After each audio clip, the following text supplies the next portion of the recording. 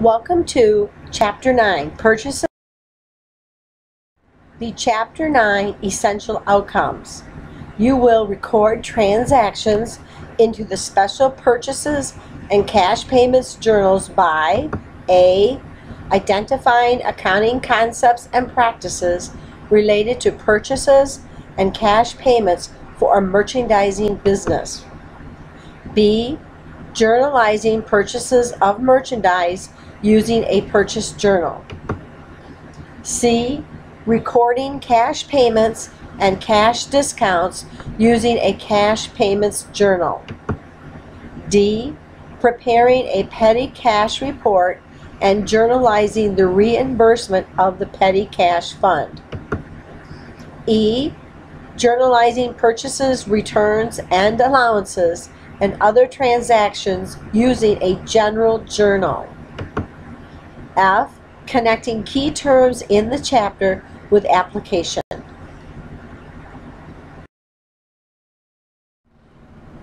Nine 3 Accounting Terminology. Petty Cash Fund. This fund enables a business to pay cash for small expenses without writing a check. Petty Cash Account. This is the account that will be established for the petty cash fund. Petty Cash Box. The petty cash box is a cash box that houses the petty cash money, and it is usually kept in a safe. Petty Cash Report. The petty cash report is prepared whenever we replenish petty cash. Cash short. Cash short is the amount on hand is less than the recorded amount. Cash over is the amount on hand if it is more than the recorded amount. Cash short and over account. This is the account that is used whenever cash is short in petty cash or cash is over in petty cash. The cash short and over account is a temporary account. Its balance is determined by the shortage or overage. If you have an overage, you will have a credit balance. If you have a shortage, it will be a debit balance. It is treated like an expense. Preparing a petty cash report when we have a shortage. Step 1. We will write the date and custodian name on the petty cash report. 2. We will write the fund total. The fund total is the amount that is recorded in the petty cash fund account. In this case, we have $250 in our petty cash fund. So underneath the second column, across from the word fund total, we will write $250. Then we will summarize our petty cash payments. On the petty cash report, the payments are a description. They are not the account titles. So, underneath the explanation section of the payment section, we will write supplies, advertising, and miscellaneous. In the first dollar amount column, we will record the summary of those dollar amounts. Then we will calculate and write the total payments. So we will add up supplies, advertising, miscellaneous, which comes to a total of $214.56. We will write $214.56 in the second column underneath the line less total payments. We will then carry over this amount to the fourth column, which is $214.56. We then need to calculate and write the recorded amount on hand. The recorded amount on hand is the difference between our payments and our fund total. So we will subtract $214.56 from the $250 that is in our petty cash fund account. The difference is $35.44. So this is the amount that we should have in our petty cash fund. Then we go to the petty cash box. We count up the amount that is actually in the petty cash box, and we will record that on the line called less amount, actual amount on hand. In this case, when we counted up the money in our petty cash box, we had $33.85.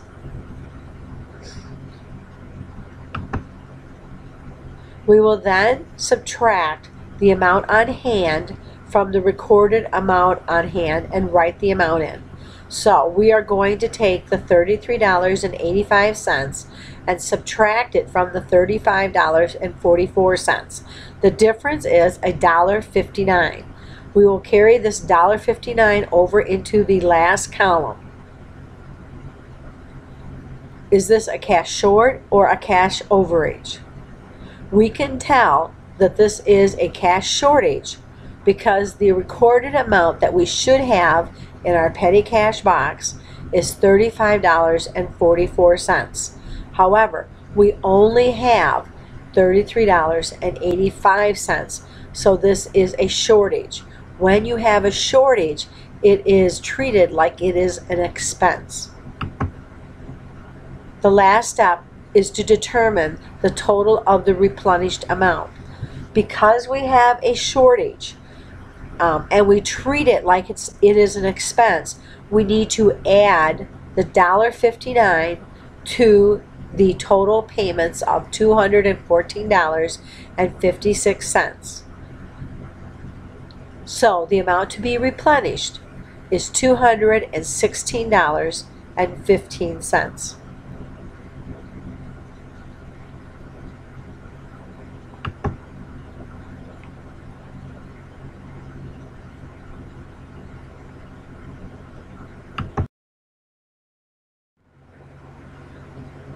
Filling out a petty cash report when we have an overage. If we look at the petty cash report, we can see that we did step 1, we wrote the date and the custodian name. Step 2, we filled in the fund total of $250. Step 3, we recorded a description for each of our payments. Step 4, we added up our payments to come up with our total payment total of $210.83. We carried that $210.83 to our fourth column. Then we determined our recorded amount on hand, in other words, the amount that we need to have in our petty cash box. We subtracted $210.83 from the $250 and came up with $39.17. So this is the amount that we need in our petty cash box. So the next step was to go to the petty cash box, count up the actual amount on hand, which we did, and we came up with $41.34. Notice that the required amount that we needed was only $39.17. Thus, we have more money in our petty cash box than is required. So we are going to subtract $41.34 from our $39.17, and we will have a cash over of $2.17, which we will put in parentheses. We will carry that amount over to our last column. To determine our amount to be replenished, we will subtract $2.17 from the total payments of $210.83. The amount to be replenished is $208.66. So now we need to record the petty cash report into our petty cash journal. Our cash payments journal. We will write the date. We will put in our account titles. Notice it's not just a description, it's the actual account titles. So we have supplies-office, advertising expense, miscellaneous expense, and then cash short and over. Then we will record our check number, We will record our expense amounts of $32.33, $50, $128.50. Now, because we have a cash overage, the cash over is not treated as an expense, but as more as revenue. So, we will, because we have a cash overage, we will credit the $2.17. If we had a cash short, we would debit the amount. The last step is to complete column 5, our cash credit of $208.66. To check to make sure this is correct, we will add up our general debits, subtract our credit, and that should equal our cash credit.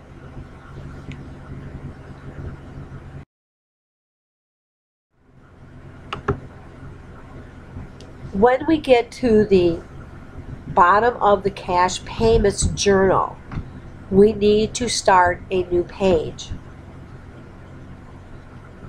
When we go to start a new page, we are going to have to total, prove, and rule it before we can carry our totals forward. So the first step is to draw a single line across all 5 of the dollar amount columns. Then we will write the date. The date is always the last date used on that page. In this case, the last date that we used was the 20th, when we recorded a cash payments for ceramic supplies. Underneath the account title, we will write the words carried forward, because we are carrying forward these totals to the next page. Then we will place a check mark in the post reference column. The check mark says or shows that we are not to post these dollar amounts. We will leave the check number column blank. Then we will add up each of our column totals. Check to make sure our debits equal our credits. So we will make sure our general debit plus accounts payable debit, we will add those up and get a total. Then we will add up our credit columns, our general credit, our purchases discount credit, and our cash credit to get a total. If the debits equal credits, then we can double rule all 5 dollar amount columns.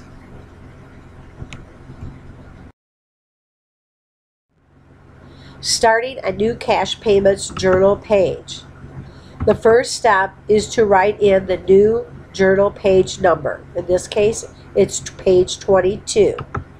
Then we will bring forward the date from the previous page, which was November 20th. Don't forget to write in the current year.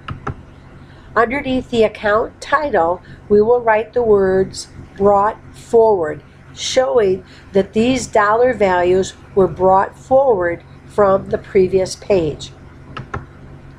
The check number column will be left blank, and a check mark will be put in the post reference column. We will then record our debit and credit amounts.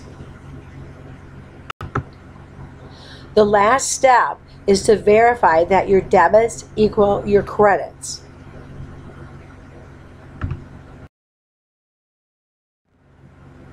When we get to the end of the month, we need to total out our cash payments journal. The first step is to draw a single line across all 5 of our dollar amount columns. Then we will write the date. This is normally the last day of the month. In the account title, we will write the word totals. We will leave the check number column and the post reference column blank. Then we will calculate our new totals for each of our dollar amount columns.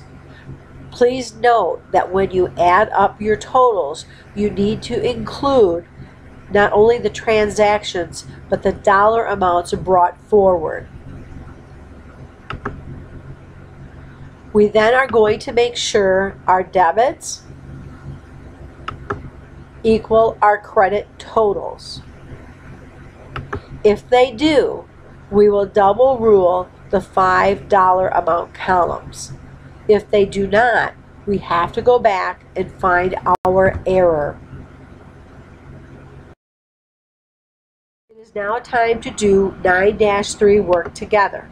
Please open your accounting book to page 253. You will need work together page 197. Please complete the problem. If you need assistance, please let me know. When you have finished 9-3, please return to this PowerPoint. That's all, folks. It's now time for you to try some problems on your own. At any point in time, if you need assistance, please call me over or let me know.